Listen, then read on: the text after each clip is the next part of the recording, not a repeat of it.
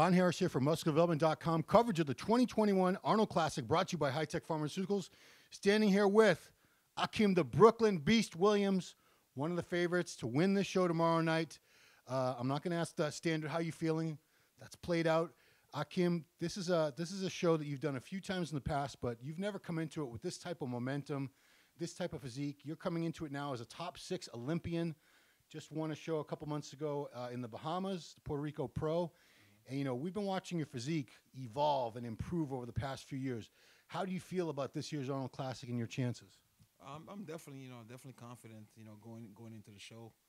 Like you said, I just finished 6th place in the Olympia. So, doing this show was definitely a step in the right direction because it's 2 weeks before the Olympia. So it gives me a chance to even get sharper for the Olympia.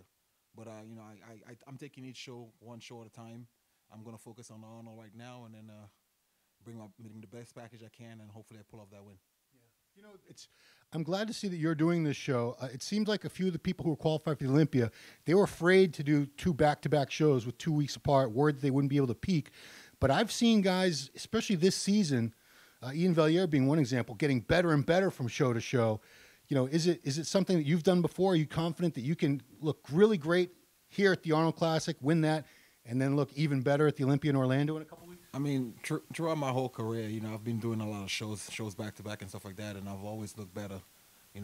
Whichever show I do, if I keep competing, I would look better. So I'm confident that I could pull it off back to back.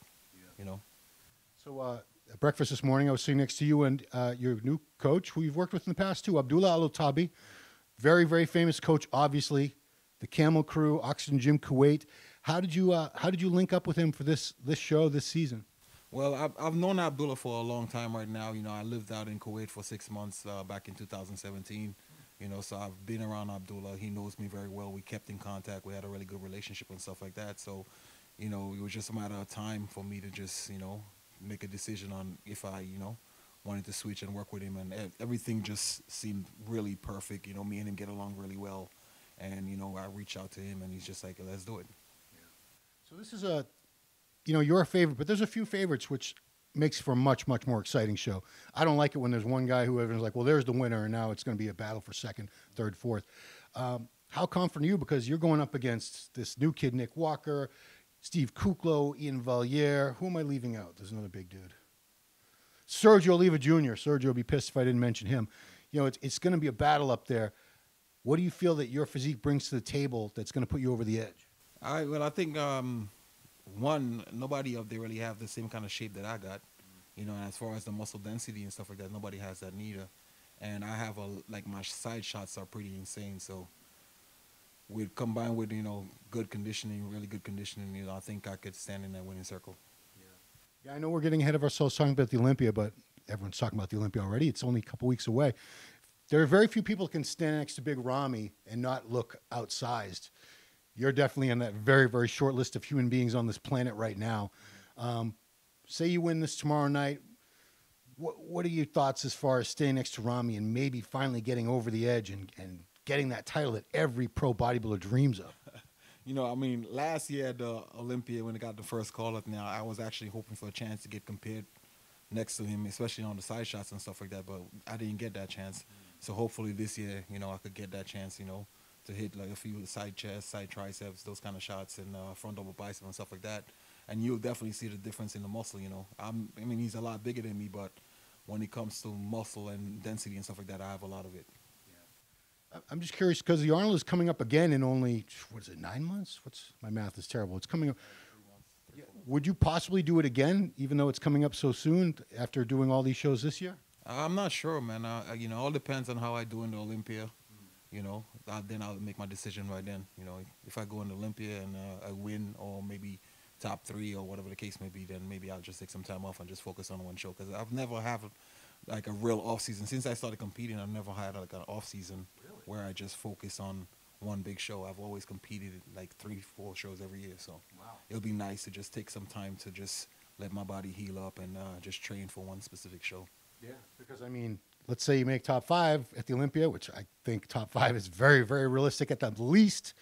That would give you that opportunity to just take an entire year, Yeah, you're right. I'm thinking about it. You've never taken all that time off. I remember you've always done I've always done like spring, 2-3 shows. fall, Yeah.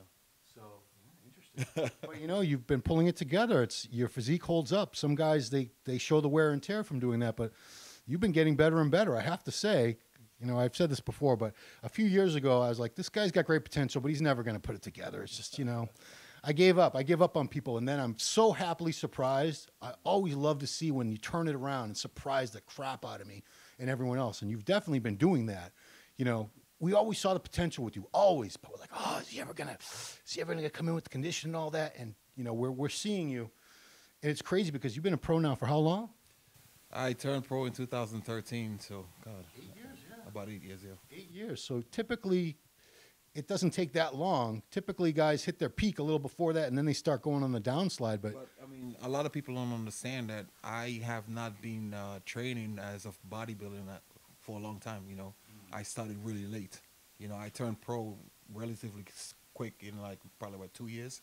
Did about 2 or 3 shows and I turned pro, and I didn't have that much training on my belt. So it takes a while to develop that kind of muscle, to compete with the top athletes in the world.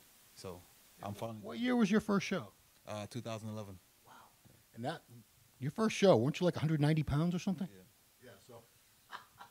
And what are you, about 260, 265 right now? About 265 right now, yeah. Okay, well, there you go. That's what it's all about. Progression, growing. It's body building. It's not body shrinking or body maintaining. And, you're one of the fan favorites. You're one of the favorites to win the show because people love to see that combination of the size, the shape, the structure, the presentation, the confidence, and, you do bring all that. So everyone's rooting for you.